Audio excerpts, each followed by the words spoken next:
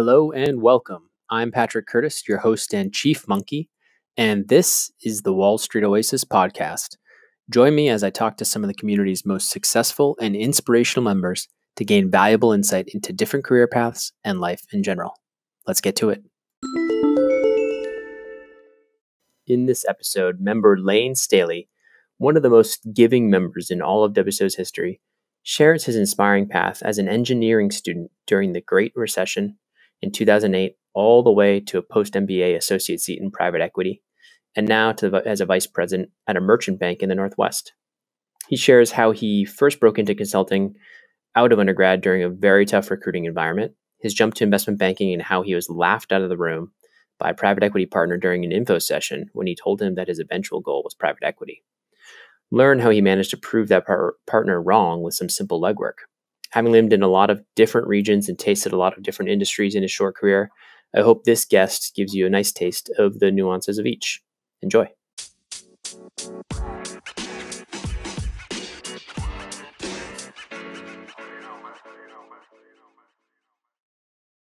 Okay, Lane Staley, thank you so much for joining the Wall Street Oasis podcast. Just real quick before we get started, I want to say that you are one of my favorite members of all time on Wall Street Oasis, so thank you for taking the time to join me here.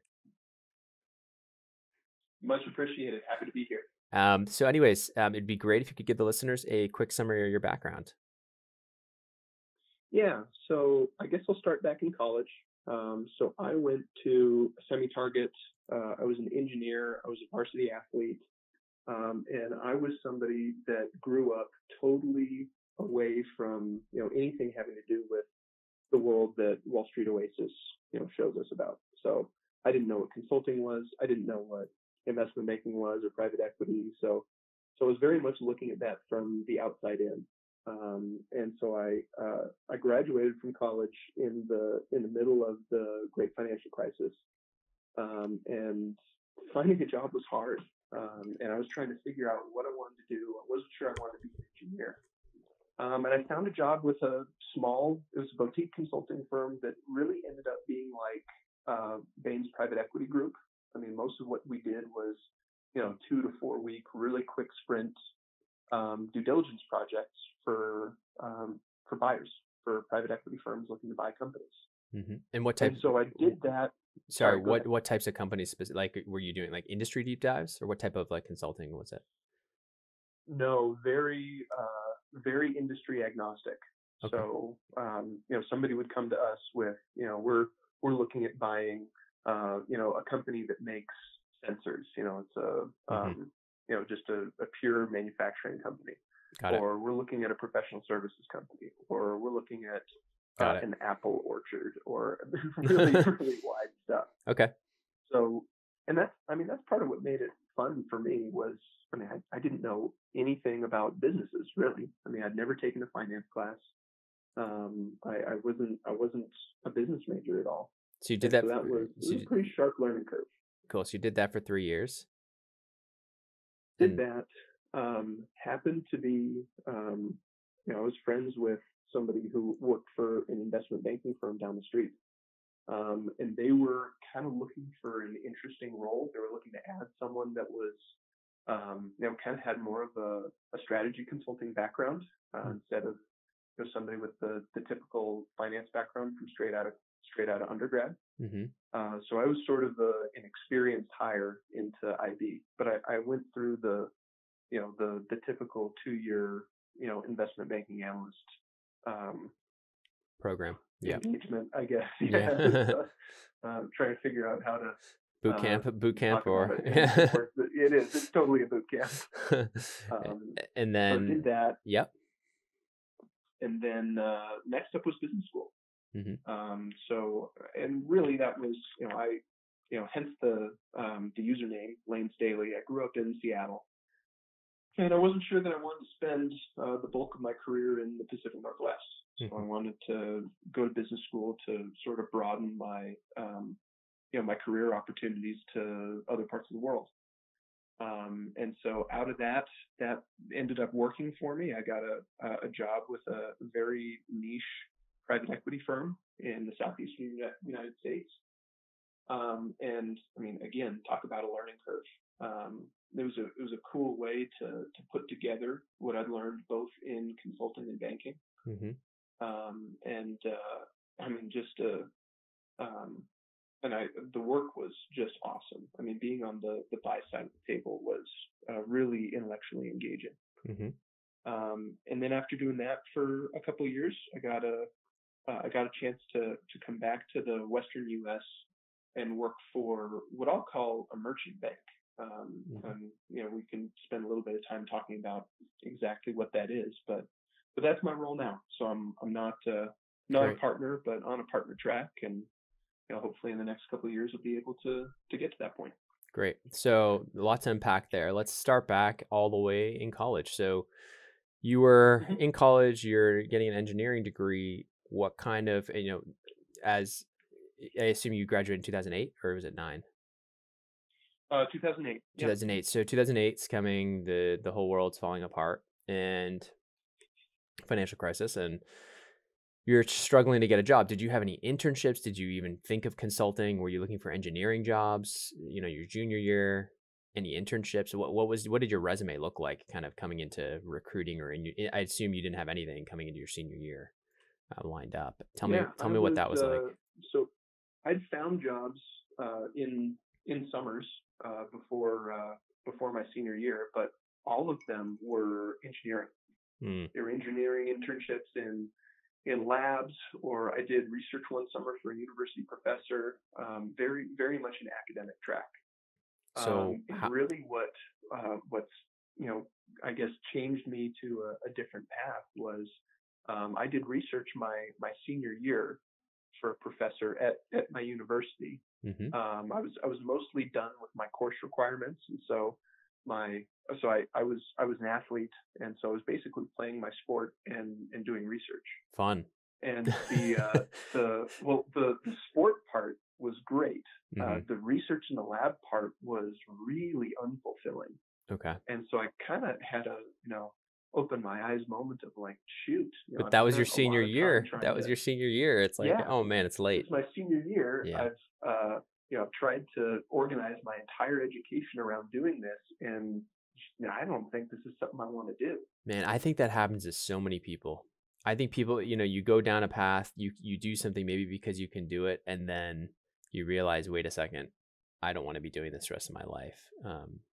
I think it's tough as a 20-year-old, 19-year-old, 20-year-old to kind of be making those decisions, especially now with accelerated recruiting. You're making those decisions so early. Like, do you really know you want to be an investment banker at 19, 18? No, probably not, but you better start making the steps you need to make to increase your odds. So, okay, tell me a little bit about you come to this epiphany. You're in the lab. You're like, this is miserable. What's your next step? What do you start doing? So one other quick plug on that note. That's why I think places like Wall Street Oasis are so valuable, and why I'm more than happy to spend time trying to give back to this community, because when I was in college, I was not good at information gathering or advocating for myself. I had this picture in my mind of what this role was going to look like, but I didn't really test that thesis that much. I continued to kind of have that in my brain. Was it romanticized? Was it romanticized? Was it romanticized? Like, totally. Yeah. Entirely. Yeah, like I'm going to be in the lab discovering these cures to cancer or something like. Was it something like that, or was it?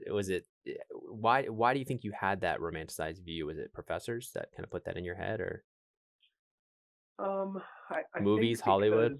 The coursework itself, I was good at. Got it. And everyone likes to be good at stuff. Right. And so I sort of had the belief that, if I'm good at the coursework and the preparation, well, then the real deal is going to be like this. I'm going to be good at that too. Right. And there's some carryover from school to the real world, but it's tenuous at best. Mm-hmm. And so I found that the role was something different than what I'd created in my head. Got it. Okay. So anyways, places where people can go to actually kind of get a reality check and figure out, well, people who are doing this, what's this actually like, is, that's one of the greatest gifts you can give someone. Yeah, I feel like no matter how much you tell people you're going to be working 80 to 100 hours a week until you experience it. It's another thing entirely. I knew that. I had been told that kind of going in. And then when you're there at 5 p.m. after working 70 hours already that week and the weekend's coming up and you get called back in, you get like, you have to be there all weekend and you're there all Friday night after you had plans you have to cancel. It's another thing entirely. I remember. That's true. I mean, you can explain to somebody all day long what it's like to be punched in the face. It doesn't matter. Dude, like they got to be punched in the face. They got to be punched in the face. It's exactly right. I mean, I remember literally my first year, I remember my VP coming over at like 6 p.m. on a Friday and I was exhausted. And I remember him being like, hey, we got to turn this thing tonight. It was like a fire drill for Monday. And I remember just sitting there, like I hadn't eaten, I think, in too long. I remember like my hands were shaking. And I remember being like almost like a breakdown. And I haven't shared this to anybody. It just came to me just talking about this. And man, it's one of those things like you said, like you think you're so tough until you get in and you have to experience the sleep deprivation and the exhaustion and then the constant push and pull. So we try to give that perspective on Wall Street Oasis. We try to feature that. We try to talk about the hours a lot. We try to talk about the lifestyle to make sure people go in with eyes wide open. But I think kids are going to want to go down the path they want to go down. I still think it's a great career and a great kind of jumping off point. But anyways, a tangent. So you're here. You're kind of very late to the game in a financial crisis. You're about to graduate into the worst economy we've seen since the Great Depression. And are you nervous? Are you scared? Are you confident? Are you overly confident like a lot of college kids? So I was not.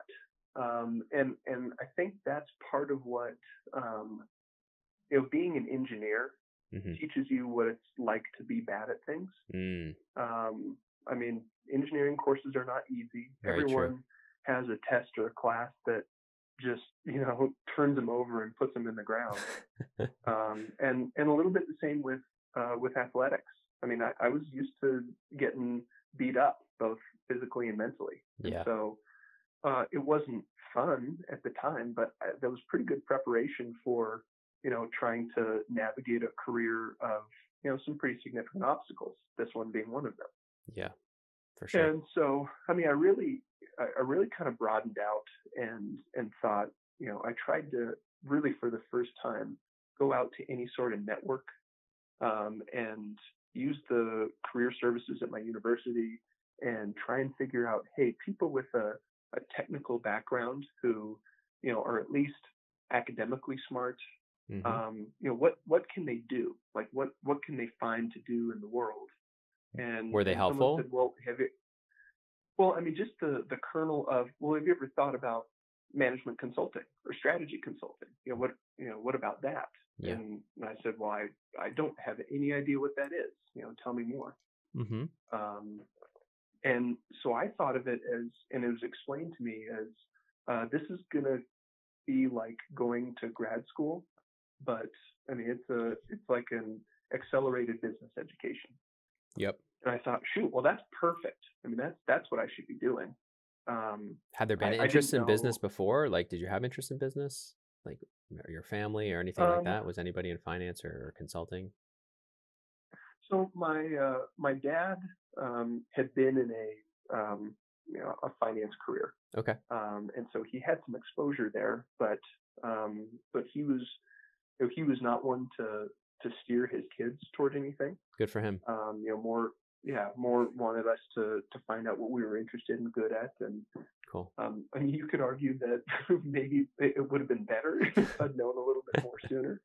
But I mean, he's letting you fall on your face and find your way. It's not a bad thing. It's going to make for pretty much good long-term success for yourself. So cool. So who told you that, man?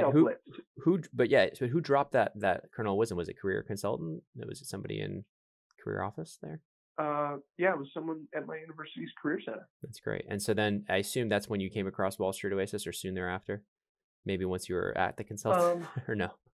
So I came across Wall Street Oasis when I was a consultant. Got it. Okay. And I was trying to figure out, because I mean, consulting is, it's different than banking is. I think the biggest difference for me Mm-hmm. was that consulting, every project has a scope. Mm-hmm. It has definitions of roles. It has a defined beginning and end. And I mean, there can be a lot of chaos within that scope, but at least at the firm that I was at, I mean, you're on one project at a time. Right. So there's one deliverable that you're, I mean, really churning toward, and there's not really a staffer role. Right. I mean, there's a staffer to figure out, what does utilization look like and who's going to be on what engagement, but there's not the same, you're trying to juggle requests from, 4 different groups that they don't care how busy you are. I mean, Right. they need their stuff done and they need you to do it. So sorry, going back. I interrupted you. I jumped you forward. So you kind of had this idea of, okay, management consulting. You started, like you said, email blitzing. Mm-hmm. Email blitzing. Tell me about that, and tell me about, like, what was your hit rate? Were these cold emails? Were you using LinkedIn? All that good stuff. As cold as could be. I probably I sent out cover letters and resumes. I used online applications. I reached out to partners. I think I remember reaching out to somebody at McKinsey and saying how excited I was to talk to somebody at Bain. And I mean, like any mistake that you can make, I mean, I probably made it. I love it. You're like automatically blacklisted from McKinsey. Yeah, I mean, they didn't email back. Surprising. So. Tell me how many. So you said email blitzing, where did you send out like a couple hundred, and did you get like 5 responses back? What would you say the response rate back was? And did you get information sessions? I probably sent out a couple of dozen. Okay, so it's I mean, double digits, not triple digits. Okay, and did you get a couple bites from that? Did you get any info sessions from it? Yeah, probably. Maybe high single digits of bites, and then 2-3 interviews that came out of that. That's pretty good. Your cold email must have been pretty solid, or I guess maybe they liked your technical background. That's interesting. I mean, I think it was more. Look, I had good grades from a pretty good school in a difficult degree, and I was an athlete. Yeah. And, I mean, that's just as a resume to send people. Yeah. I mean, that's you may meet me and go, well, geez, that was a waste of time. But what's at least from a resume, I mean, that's a pretty solid start. Yeah. So tell me a little bit about how you would, humble brag in the initial cold email. Did you list all those things out? Be like, hey, I'm an athlete over at this school, with the engineering major, but I'm more interested in consulting now. Is that kind of how you would pivot it, or coax it, or was it really short and to the point? Like, I just want to talk about you. Do you remember? I went the other direction. I made them way too long. Got it. Like, I basically wrote a personalized cover letter in each email. And that was really before I knew how busy people were. And there were probably a bunch of people that looked at this missive and said, well, I don't have time for that. Yeah. But to be honest, it sounds like it worked. It worked. What's that? It sounds like it worked, though. So you probably put in way too much time for each one of these. It sounds like, or like you spent a lot of time, because it was interesting to me when you said you email blitz and it was only a few dozen. Like, you only sent 30 emails. Like, that's not a lot. Nowadays, it's not. It's just not. But the fact that you got 3 interviews out of that, not even 3 contacts, but 3 interviews or a couple interviews is actually really impressive, especially back then in 2008. So, okay. And those took me hours. I mean, that's probably I remember it as being a blitz because I spent so much time on it. On each one. And it was because I spent so much time on each one, and I could probably call them up, and I mean, there's probably a commonality of structure, but they were basically rewritten every time. And why were you? A huge caveat. I would not advise this to people listening. But like, what were you personalizing besides the firm name? I mean, did you know enough about these people or the firm? Were you like trying to like write about their firm and make it all very specific, or write about them somehow? Tried to make it about their work. So my basic outreach was, look, I think I'm a pretty bright guy. I like to solve problems. I'm sort of indifferent to the types of problems they are. And most of these firms have a whole bunch of case studies on their websites. And so I'd pick out the case studies and say, hey, this one looks really cool. Here's why. Or, this one would have been really interesting to me. Here's why. Like, here's some part of my experience or background that I think would have been useful or interesting here. And I was probably wrong a lot. I love it. Okay, so you end up somehow getting 3 interviews. Tell me about that interview. Was it a traditional case interview? Was it more just fit? A blend. I mean, they were the same case interviews that you'd read about in, what is it, Point and Case, or Case and Point, study materials. Case and Point, yeah. And sort of similar to the rest of my background, I didn't know how to case.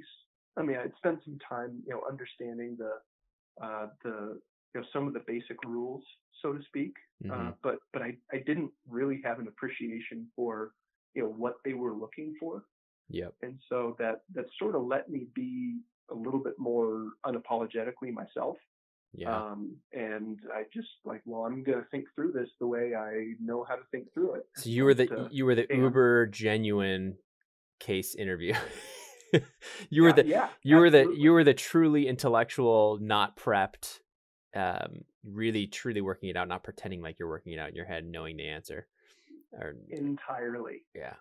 Which maybe was endearing to some people. That was funny, kind of going back, especially when I was in business school, and learning about how people were trying to case and what that whole process looked like. I was like, oh man, I didn't do any of this. I did this totally wrong. To be honest, though, if you have the intellectual horsepower to handle it and you're logical and they can see you thinking through things, it's almost more, in my opinion, it's almost more attractive as an employer thinking, I can definitely coach this person. Like anybody can be taught how to do a case interview and how to structure things, but it's hard to get that raw intellectual horsepower and that drive and that curiosity. So it sounds like at least one went really well because you got an offer, right? And was this how late was this in the game? When were you graduated? Did you graduate without a job, or what was the timing? Yeah, so this was August, maybe. So after you graduated in May. Got it. So yeah, you were unemployed for a few months. Tell me about that. Did you have to move home? Or did you move home? Were you nervous? Were you freaking out, or were you? I was incredibly nervous.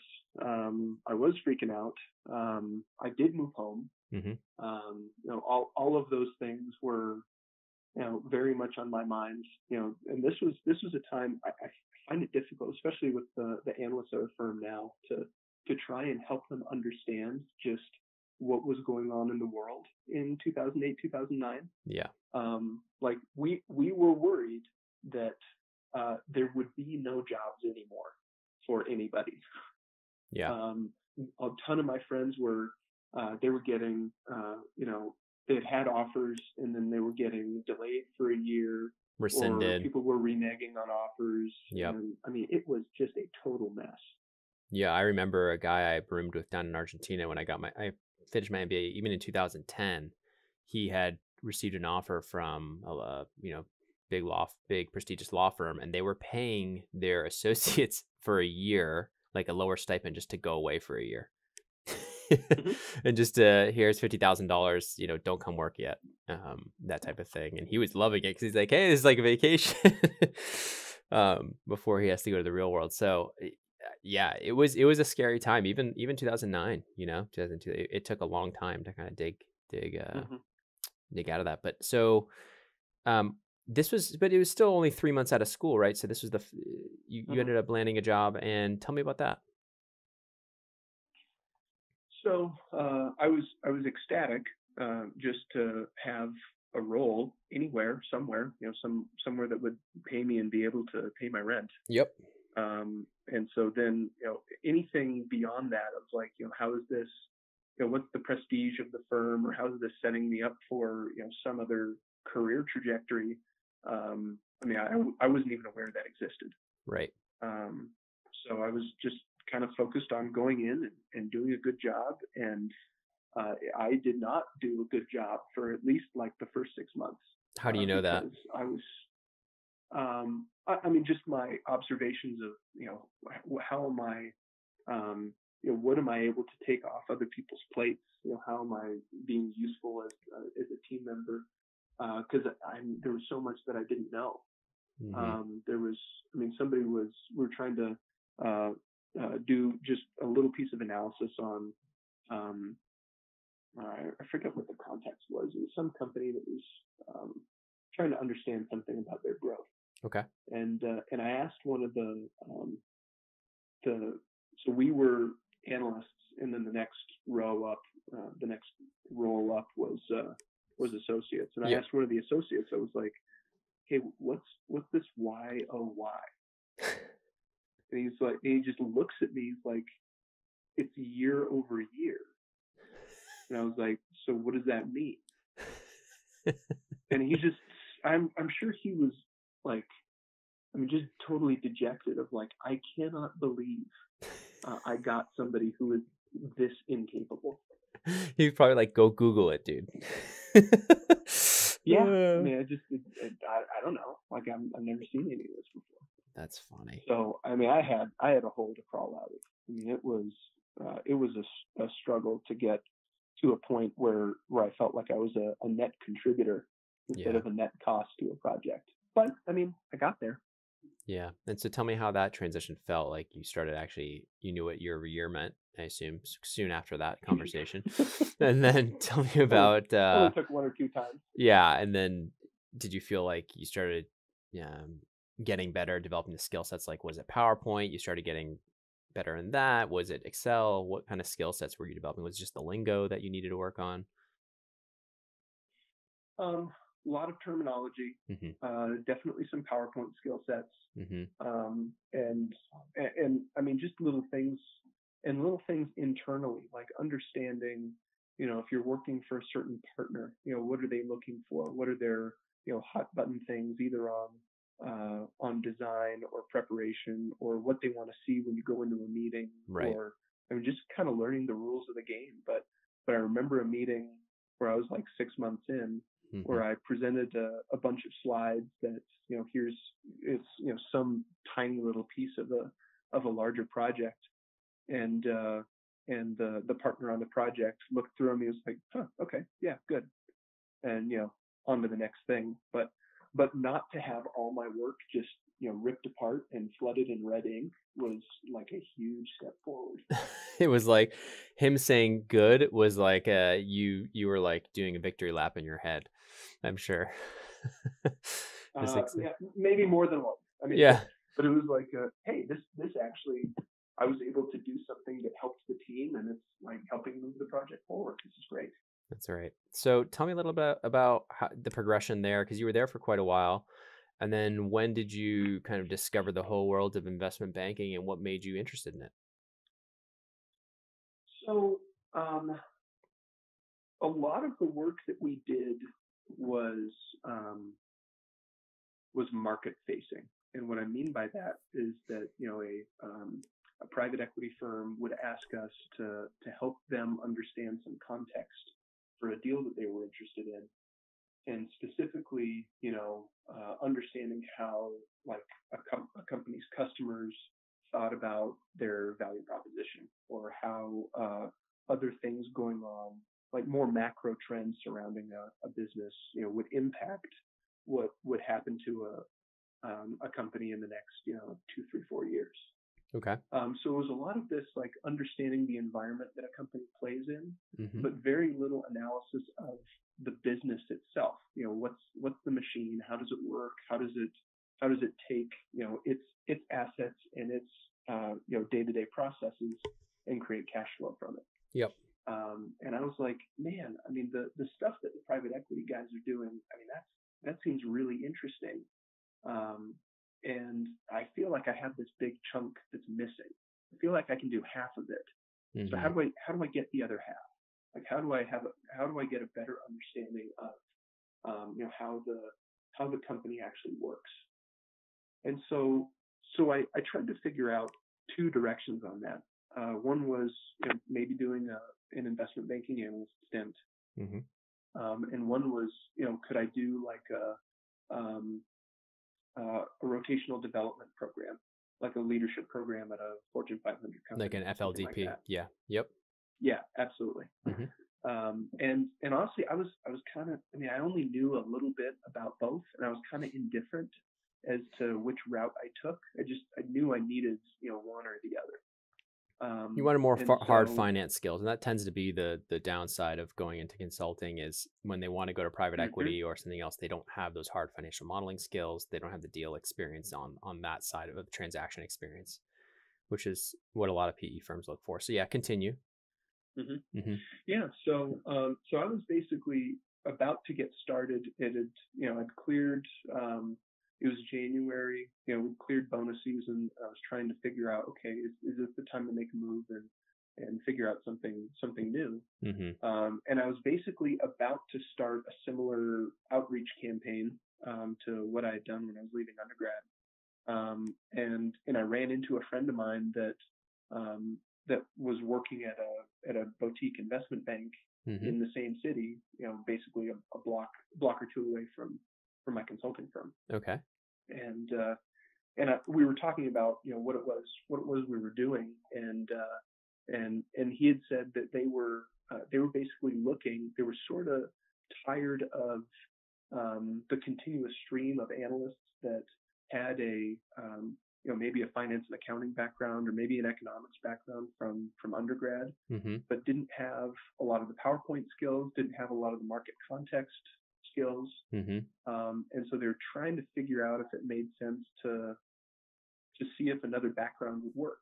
And I mean, some private equity firms have done this. I mean, some private Yep. equity firms have a stated interest for management consulting backgrounds instead of banking. And I mean, you're just choosing what it is you're teaching people, Yep. because Exactly. nobody has the full complement.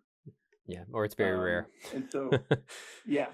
Yeah. And so I said, well, this sounds interesting. I mean, Hmm. I could be interested in this. Hmm. And so that was it. That was my search. It was I went in for a couple of interviews and got a job out of it. So I never really went out to do a broader search.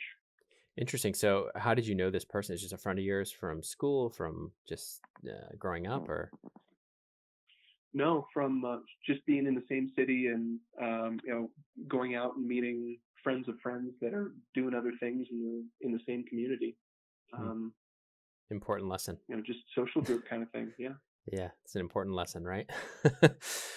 So you're kind of doing these interviews. What was it? Was it pretty easy? Was it technical? I mean, they know you're coming from a consulting background, so I assume they didn't grill you on like accounting questions, but maybe they did. I don't know. What was that like? It was entirely new for both of us. I mean, I basically told them, like, look, I mean, if you want to grill me on technicals, I mean, I'm not going to be your guy. Like, Hmm. I don't.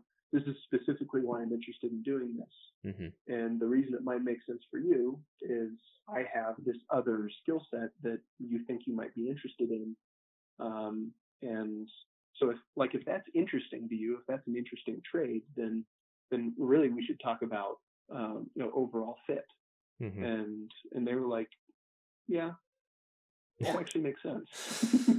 So and then So it was a very unique interview process. So it's interesting to me that they kind of were frustrated with the finance accounting majors right out of school. I think probably some of it had to do with them getting people straight out of undergrad, and they probably wanted somebody more seasoned or a little more senior. Do you feel like that's accurate? It wasn't just I the think that's consulting true. thing. So you get in there. Do you feel like again it's just a super steep learning curve? Or Entirely. yeah, It was I assume it was really super hard. super rocky the first 6 months again. Yeah, I mean, I think there was a disconnect, and actually I've seen this everywhere. People get to know what their roles are and what their business does, and they get so used to some of its terminology, some of its concepts. They get so used to it that they just kind of assume that everyone else in the world knows what their business does. Hmm. Um, and actually, that's been really good for me in trying to talk to people who work in a lot of different businesses, because I can kind of pick up on whether or not they're used to the explain like I'm five concept, Yep. or whether they go straight into they're dropping acronyms and they're talking about different processes that they may think are universal, but really is unique either to their industry or their company. That's fair. And it lets me pivot really quickly to be able to meet them wherever they are, or for me to say, hey, I'm a little bit lost. Like, let's go back to this point. Can you explain this to me in a way that doesn't make them feel like they've totally overshot the mark? Got it. And so when you started there, what was the hardest thing? Just the financial modeling, the Excel work for you, I assume? Oh yeah. For the The hours. idea of Excel without a mouse. Yeah. Yeah. Don't use your mouse. Don't use your mouse in Excel. It's incredibly valuable to be able to use Excel without your mouse. But it's like playing an instrument. It's like you're telling somebody, hey, if you want to be a part of this orchestra, you have to be able to play this instrument. And they're like, well, I don't play the flute. And you're like, I know you don't play the flute. You're going to learn to play the flute. It's a whole sequence of training your brain to be able to use something in order to accomplish a task quicker and with greater accuracy than you can do another way. But it's hard. It takes some time. So were they patient with you, or did you feel like you were going to get fired at some point, or were they patient? I kind of felt like I was going to get fired like every week. Yeah. I can't imagine. That must have been stressful. It was a struggle. So were they supportive when you were applying to business school? They're like, yeah, please get out of here. Or were they, No. or were they kind of, they understood, or you came along by your second year, you were starting to be useful again? No, it was weird in that, there were some things that I could help with. A lot of it was context for buyers, honestly, because we were going out and trying to figure out. We had a sell side assignment. We were looking to see who are the right buyers to talk to here and why. I could come up with some very detailed and applicable buyer theses, essentially, of like, okay, well, if I was this buyer, what would I think about this asset? So you're doing more of the associate really deep level thinking rather than, but the problem is you were an analyst, and so you still had to do some of the modeling. And that was really the challenge, that there's this disconnect of, there were some things that I was associate level on, while other things that I was like intern level on. Right. And so kind of, using that skill set while being able to like help me get up the learning curve on the stuff that I wasn't good on. We finally, it took some time to figure out how I could help, and what the right way to, sort of what my position was. And when that happened, actually, it was, I think it was pretty productive. Then I wasn't worried about being fired anymore. How long did that take before you feel like you were hitting your stride? Probably another 6 months. It's almost a year. And yeah. And so you're there for another year, and so you were probably very productive that second year. Tell me a little bit about why business school. What was your thought process?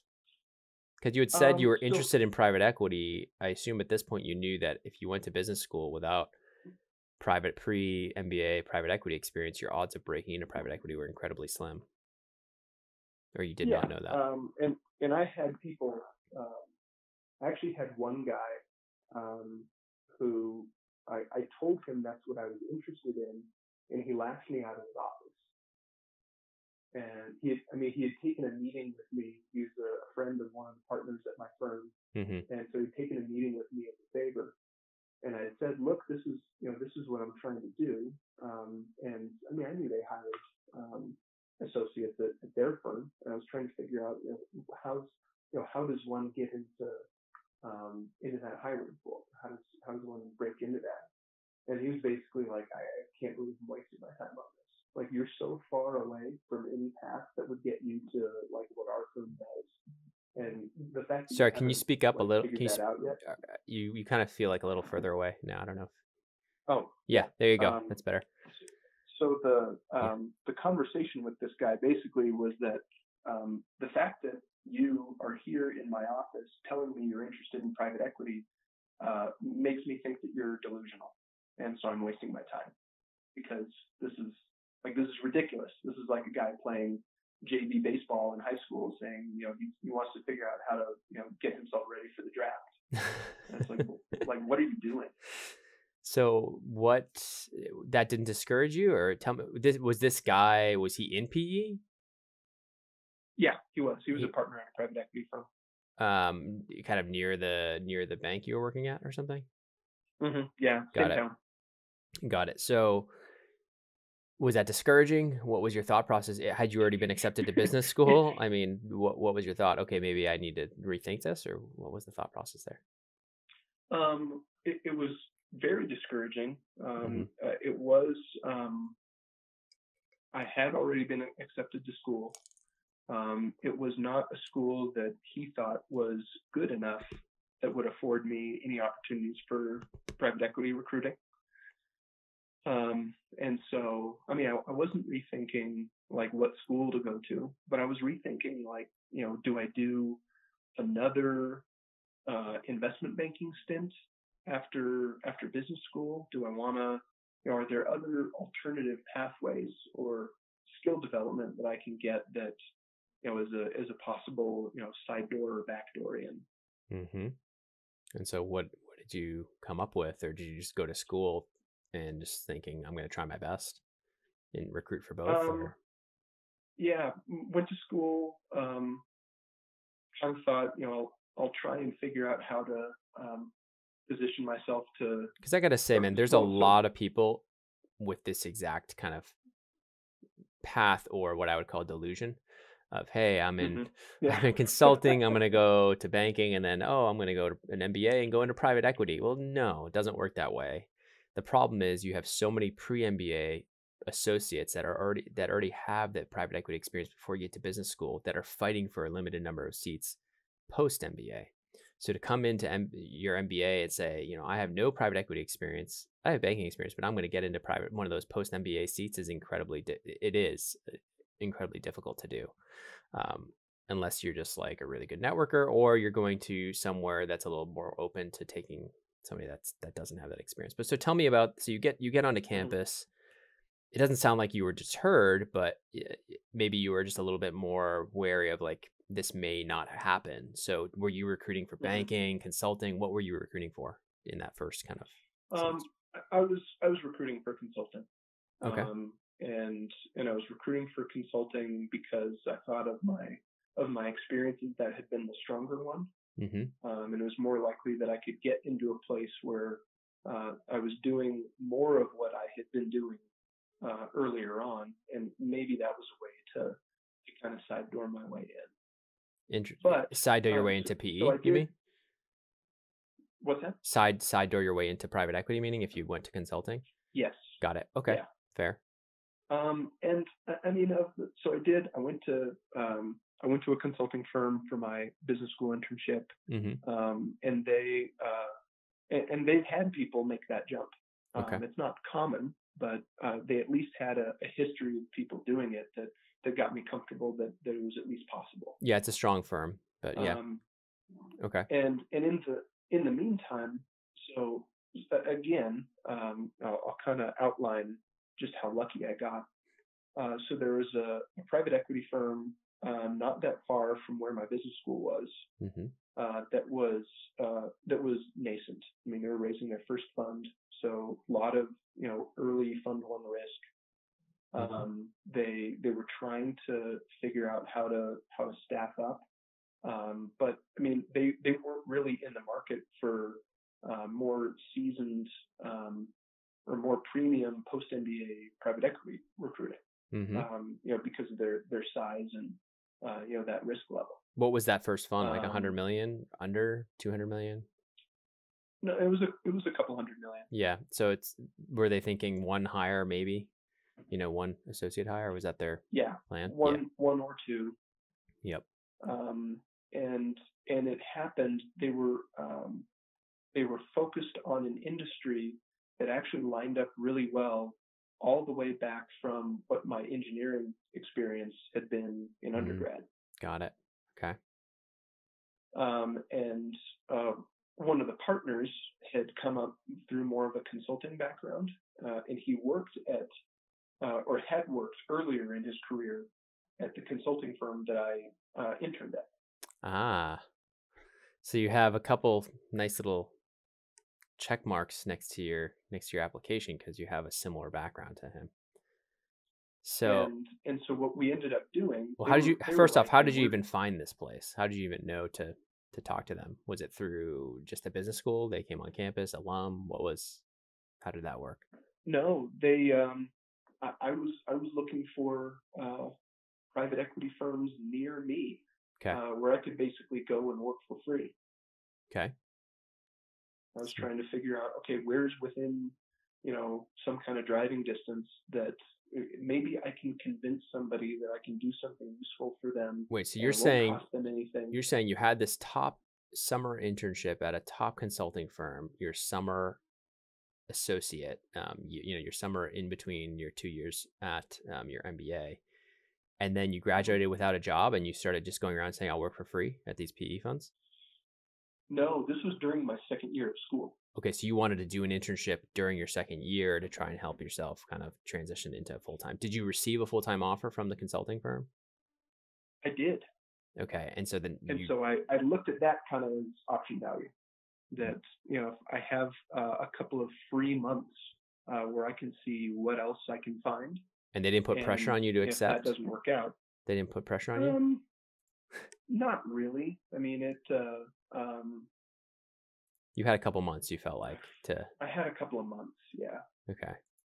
I'm surprised that you had that long. But okay, so you just expressed to them, yeah, it's really interesting. I'm just thinking it over kind of thing? Or how did you communicate back to them? Thank you so much. It was a great summer. Pretty much. That it was a great summer. I really liked my experience, which was true. I mean, it was a great experience. Yeah. And I was, going to take a little bit of time to make sure that, I wanted to come work there if it was, what I could really commit to for a couple of years, instead of using it as, some jump off point or, try and, figure out what other offers I could negotiate against. Great. So you had this in your back pocket. You had this offer, so you were set, kind of going into your second year, but you thought, hey, let me see if I can get some private equity experience on the resume. I'll work for free while doing class if it's close enough, right? That's the thought process. Yep. So you start. How are you doing the search? LinkedIn, or how are you doing this? The WSO company database. I mean, good old Google. Google. Okay. Cool. And so you come across this kind of nascent fund that is in the process of fundraising, or they had just closed? No, in the middle of fundraising. Okay. And how do you approach them? Do you find this guy somehow? How do you reach out over LinkedIn? How do you get the email? His email was on the website. Okay. And yeah, tell me what you wrote on that. Tell me what you wrote on that email. I told him that I was a business school student, that I had, kind of similar to my previous email outreach, I had a couple of things that I thought could be, good fits for them specifically.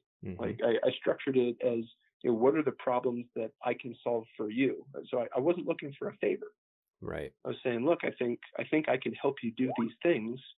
And it's a pretty, it's a pretty low cost option for you to be able to have some extra help. So, maybe this will work. And you said for free, basically. I'll work for free. I think it was, I don't know. I think I worked for minimum wage.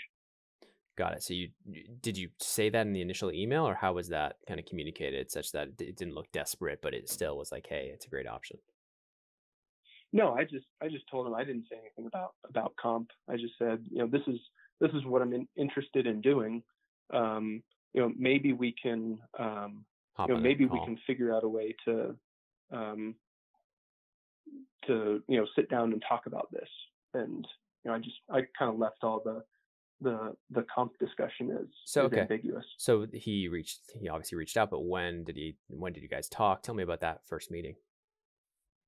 I sat down at a coffee shop like a week later. Yep. And he was like, yeah, that actually sounds great. You seem like a a regular normal person, and I can read your resume. We can totally use someone like this. So, no promises. Like, I'm not promising that this turns into a job. So, let's give it a shot. Let's do 10 hours a week or 20 hours a week or something like that. And I said, okay, sure. Done. So you're getting some of that PE experience, and then as graduation's approaching, tell me about that. What's the thought process going on? You're still getting paid very little for this work. Yeah. Rewind a little ways. Sure. So I did this. I did this for I don't know, 2 months, 3 months maybe. Mm-hmm. And they pulled me in a conference room and asked if I wanted a full-time job. And you, of course, said absolutely. I said, that sounds great. Okay, so you're very far away from home at this point. Mm-hmm. Did anything go through your mind of this is not really where I want to be? Was there any kind of concern they hadn't closed their first fund, or it was just hey, I'm going to learn here? Was that the thought? Tons of concerns. Yeah. And really the thought was, I know that I want to be in an investing role. I had a lot of conviction around that as a career goal. Right. So from the standpoint of, am I making some steps to accomplish that? I thought the worst thing that could happen here is that, it didn't work out, and I could probably find another similar role and kind of, repeat a year or two. Mm-hmm.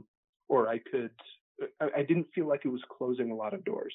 It was definitely closing a door on the consulting opportunity, right, out of business school. Right. And that's not nothing. That was a really good opportunity. Right. With I assume let's talk about pay. Let's talk about pay a little bit, because from undergrad through to your analyst IB years to what you would have been seeing at the top consulting firm at a business school to this role where I assume it was a pay cut. But tell me a little bit about that. You can give me ranges, doesn't have to be exact. Can you just share with the listeners? So what I can say is it wasn't actually a pay cut. Oh, great. Okay. So that made it easier. That does make it easier. So, but just real quick, I would have been willing to take a pay cut if they had just offered you less. So the consulting role right out of undergrad in the financial crisis, I assume that was like $50,000 a year base, something like that, or was it a little bit better? No, it was more than that. It was like 55 base, I think. Okay. And then we had a kind of a bonus profit share. So it was like 75 or 80 all in. Oh, not bad. Not really good right out of school during that time. I was pretty excited. Yeah, that's awesome. And then so banking, when you made that jump to the investment bank, was it similar comp, or did it bump a little bit all in? No, it was about the same. About the same, even with bonus, just because it was a smaller. Yeah, bonus included. Okay. This is a boutique firm in in the Western United States. Fair enough.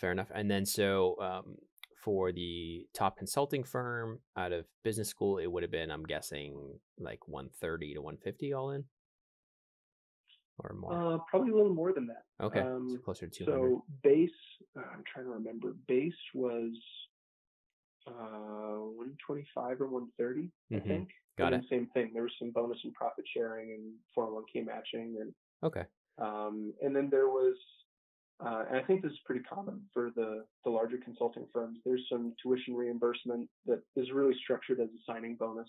Got it. And some other goodies that take it to closer to 200. I don't know, maybe 180, 190. Yeah. In. Got it. Okay, fair enough. And so when you were accepting this job, were you communicating and negotiating that, like letting them know all the things you would have gotten at this other consulting firm to help kind of bump it, or were they so they were just generous up front because they liked your work that you had been putting in, you think?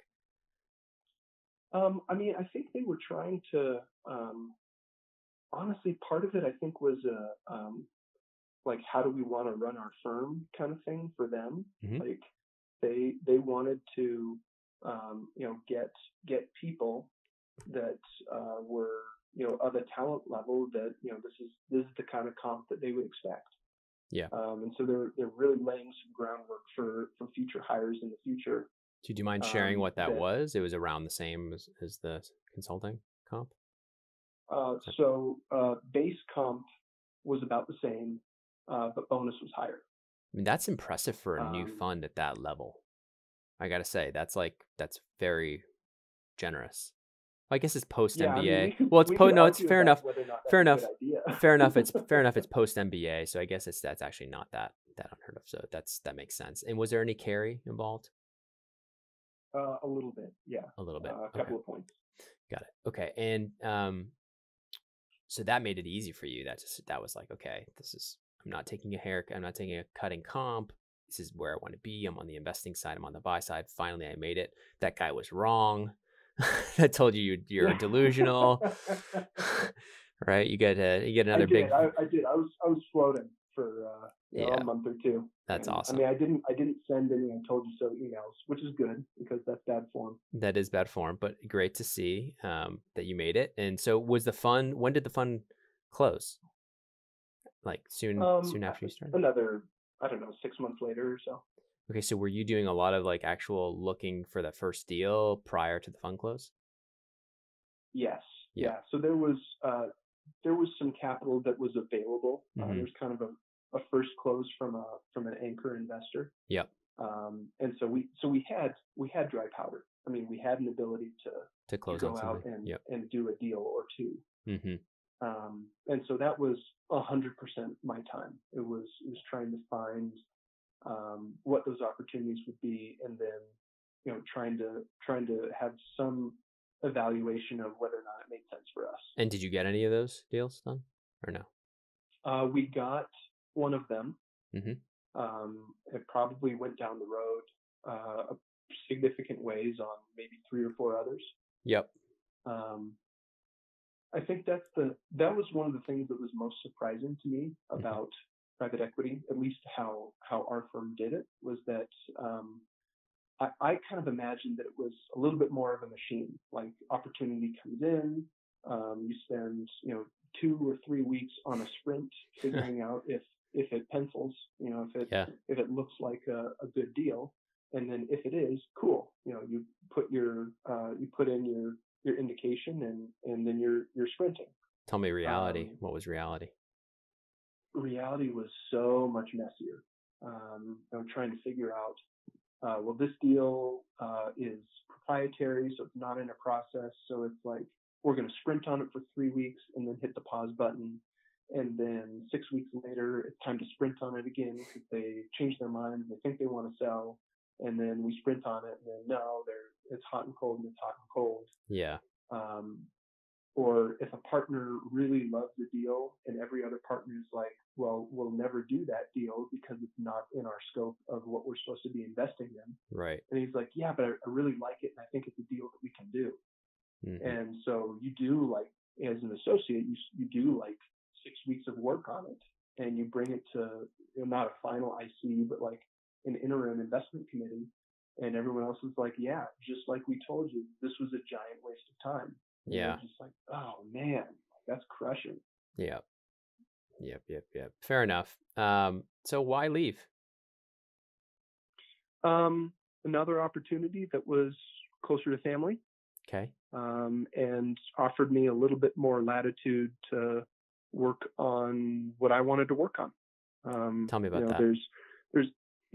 I think there's a point where everyone gets to where you feel like you're far enough along the learning curve that you want to spend time on the projects or the opportunities that you think are the most promising.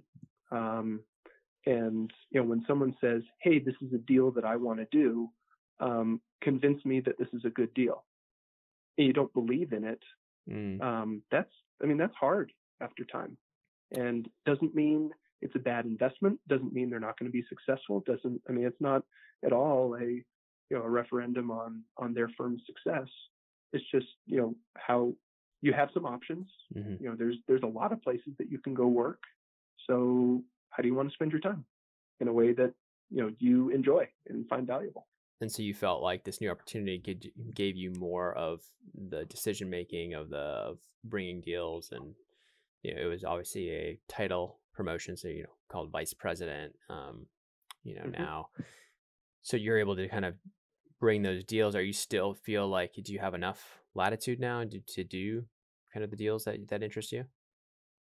Um, a, a lot more, and there's a runway to be Partner um, or MD? Yeah.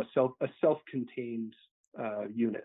At the other opportunity, I mean, regardless of where you start out, I mean, you're going to put in some time, and you have to get to a place where you have enough experience to be able to have Hmm. a partner role. Yeah. And the comp was great. The people were great.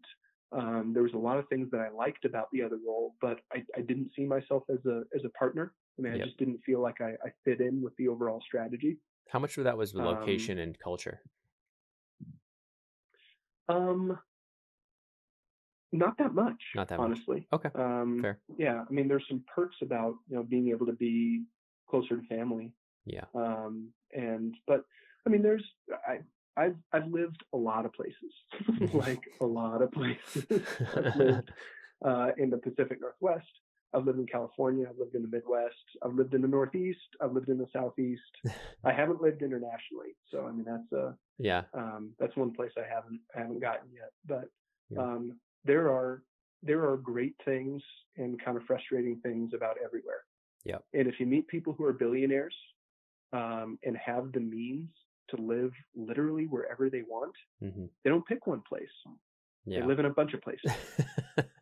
And Fair. so, like, it's just there's no place that's perfect, but Hmm. there's cool things about every place. Yeah. Fair enough. So tell me, like, I think it'd be helpful to listeners to hear a little bit about your current role because we kind of sometimes people call it a merchant bank. Is that fair? Yeah. Like merchant bank. Can you explain what Yeah. that means So and what your kind of role is now? Because it is kind of a blend of investing and advisory, correct?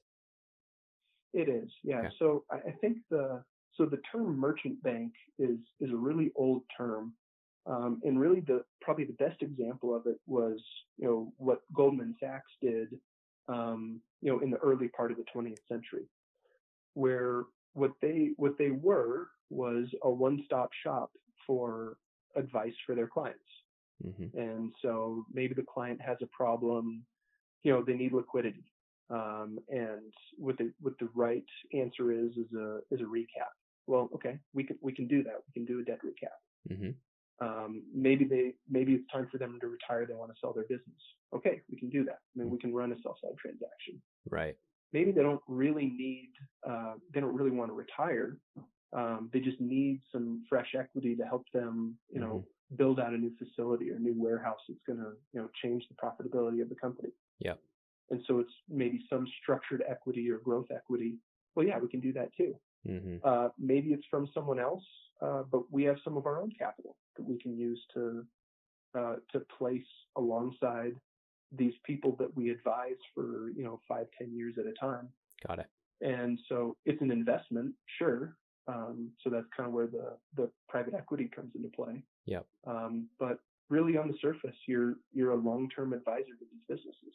Do you feel like a lot of your work has shifted back to the advisory side, or is it truly like you're looking at these deals with a true kind of investor mindset? You kind of switch back and forth. Mm-hmm.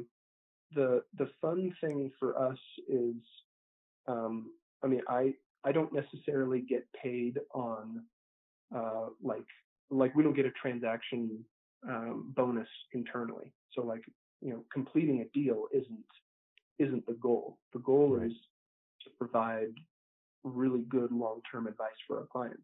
Mm-hmm. And so if they're happy with us and they continue to see us as a valuable partner, um, and that continues to create fees for us, Mm-hmm. that's how we get paid. Got it. And so it's a little more of, I have a bunch of levers and a bunch of tools at my disposal to help them be successful, and I can kind of pick and choose. And that actually that's relieving. You can always do what you think is truthful and good for the client. You don't have to worry about, am I trying to make sure this is a good opportunity for me, or how do I structure this in a way that maybe it's the right thing for them to do, but it's going to get them paid. Like we just don't have to worry about that. That's great. And so tell me a little bit, it's kind of almost like it's a bulge bracket where you have the balance sheet to help it at a smaller scale, right? For middle market. Yep. That makes sense. So tell me a little bit about, what's next for you? What's the plan? It sounds like you're planning to stay for a while, maybe get up to MD or partner, and long term, what's in store?